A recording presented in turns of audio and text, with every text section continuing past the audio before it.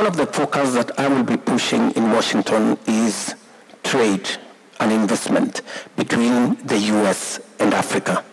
And one of the instruments that is in place is the Africa Growth and Opportunities Agreement.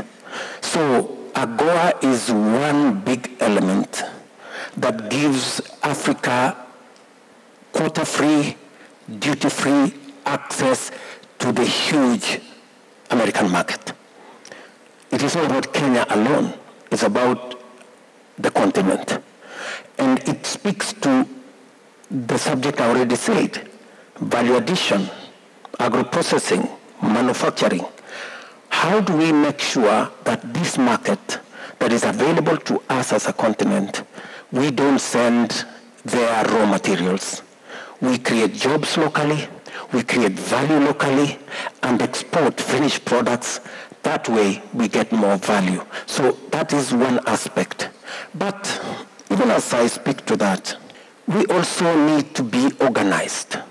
And this is a conversation also we intend to have internally as a continent.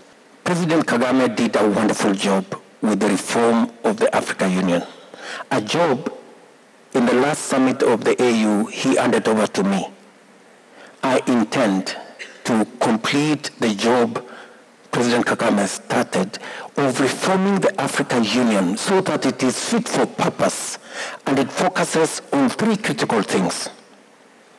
Number one, it becomes a clearer, louder voice for our continent.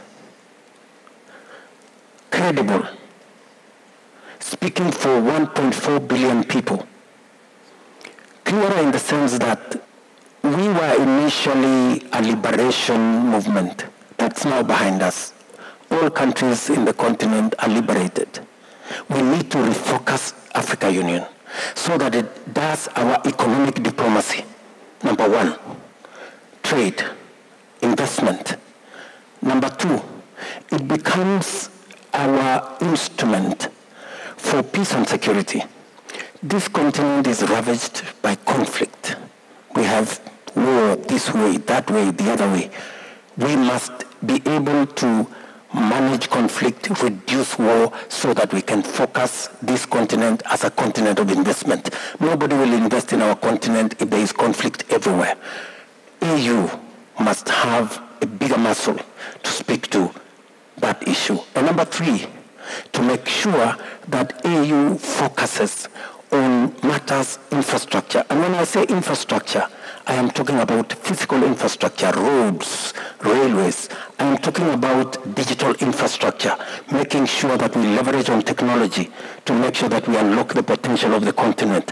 I am talking about infrastructure broadly. Those are, in my opinion, the three things we must do to get the EU being focused so that it speaks for 1.4 billion people, gets our market organized so that we can trade, we can engage with other entities, whether it's the US, whether it is China, whether it is Europe, whether it is India, at par.